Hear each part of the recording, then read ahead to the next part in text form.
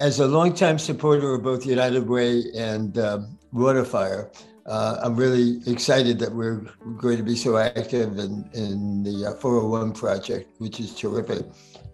I really love 401Gives. I think it is such an opportunity that was created by United Way for this community in Rhode Island to get together to honor all of the 501c3s that United Way is supporting.